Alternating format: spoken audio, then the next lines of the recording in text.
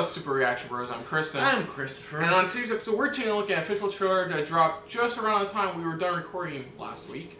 And that is to the official trailer for Killroy Was Here. Now, of course, anybody who's in the know, history-wise, know that Killroy Was Here is an iconic graffiti portrait. Yeah, it's scattered all around, and it just says Killroy Was Here. With just a guy peeking over like a barrier, pretty much. Yeah, that's it. Here, Kevin Smith decided, let me grab this infamous graffiti type of stuff, and like it started to more like a horror film, like as if. Oh, no, it's a horror anthology. Horror anthology, yeah. That's what it's being called supposedly. Yeah, it's a horror anthology. Yeah. Would this considered be a Comic-Con type of thing? Since I think he did drop it on like.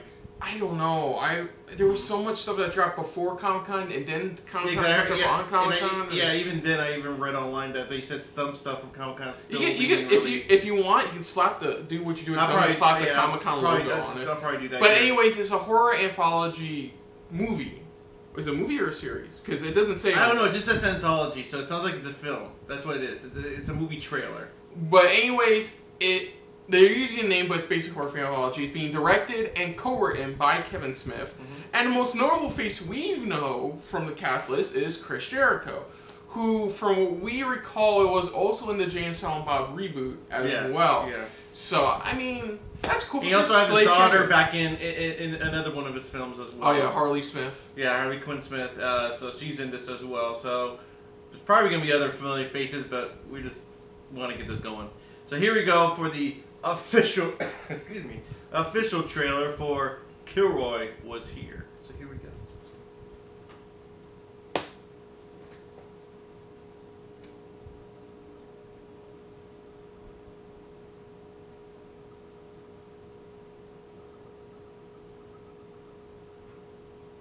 Blind the eyes that cannot see, make deaf the ears that cannot hear, close the mouth that cannot tell, and send the monster back to hell. Back then his name was Roy Huggins. When he was your age, he already had a taste for blood. Holy shit. What's happening? Nothing will stop Killroy if he wants to get you. Oh, God. You almost gave me a heart attack. I'm a middle-aged man who eats like shit and helps floor cleaner all day. This is Alicio and Ernesto. Hola, amigos. Oh, that's yeah. They're all Kill's buddies. From a small cast. Yeah. I put us over the top. It's going to take a lot more money for that heart transplant. Can't kill a boogeyman. That is just some superstitious bullshit.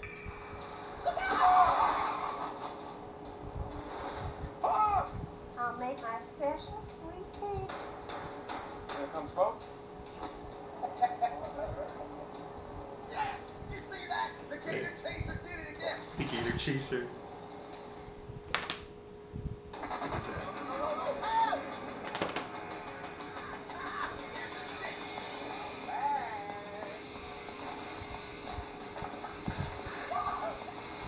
I see how it's being called anthology. Yeah, I think it's different stories, but all revolving around Killroy. Oh, yeah. Different versions, or probably. We'll get to that after. Yeah. Ooh. Guess you can take killing your daughter in a movie off the bucket list. Better get them up. You better get the fucking J. So yeah, they're using a paint, but they're getting a horror backstory to it. It's this weird, very extremely abused child who just goes around murdering. He was a psychopathic murderer and stuff. Yeah, he was just all about it. But it's like what it is like different stories relating to him. Yeah, that's what it is. That's what it seems like. Cause it's like you jump from one thing to another thing. It's like, wait, how's this? Wait, what? It's like that's what this is. That's why they're calling it an anthology within the movie. Because it's like different stories being told about, it's like maybe probably you start all the way back from the beginning and all the way up to like, stories that may have been told up to a certain point, Yeah, it looks like, okay, yeah. We can tell what's the story. One's about a dirty priest, let's be honest. One's about somebody trapped in, somebody in a school trying to figure out about this urban legend. Yeah. With Jason Mewes along for the ride. another one involving Harley Quinn Smith, and then another story. It sounds. And then like. there's another one involving somebody trying to get a heart transplant from the church, but it clearly looks like the girl's caretaker is like up to something. Yeah, there's more something shady going on. So it's like different little stories, but it sounds interesting. Like I said, usually you don't get that where it's. I mean, the only time you usually get something like this if it's like, oh, the Twilight Zone movie or something like that, where it's like different stories. Here, it's like it's all following one person though. Oh yeah, you definitely get like B-budget movie horror vibes with this. Yeah, and which I don't mind because sometimes B-budget movies are fun to watch. I don't know. To me, they're fun. They're fun to watch. It feels like there's supposed to be an underlying story, but I didn't kind of feel that. I only felt that with probably like the Jason Mewes janitor one. I felt like that was focused on Killroy. Yeah.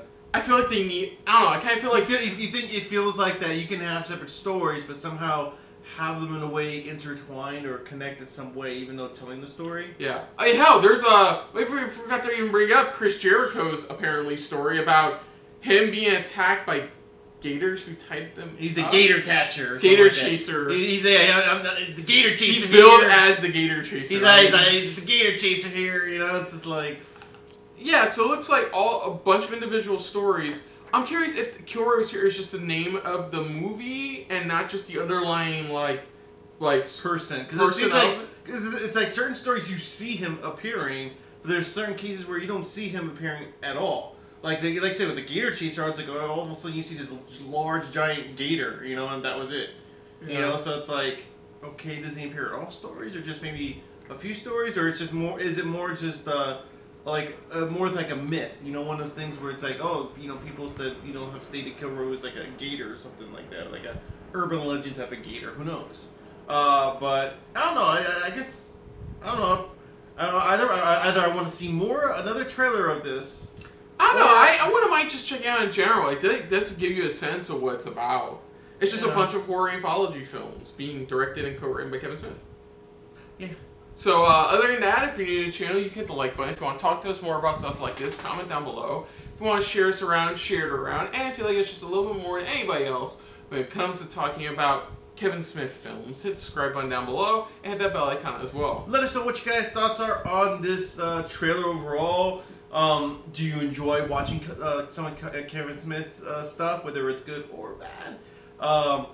There's a definition between good and bad for him, at least.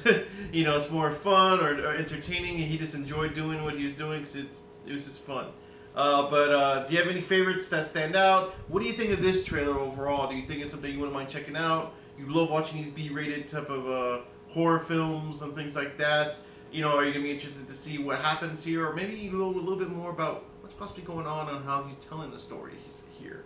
Let us know in the comments down below. Put down what you thought of our reaction overall. But most importantly, thank you for watching. So until next time, I'm Kristen. I'm Christopher. This has been a very Killroy-filled episode of SRB. See you later. Hey guys, thanks for watching. If you want to check out our previous reactions, or any one of our other SRB shows, check out one of our playlists down below. If you want to check us out in the social universe, you can find us on Twitter and Stardust @SuperReactBros.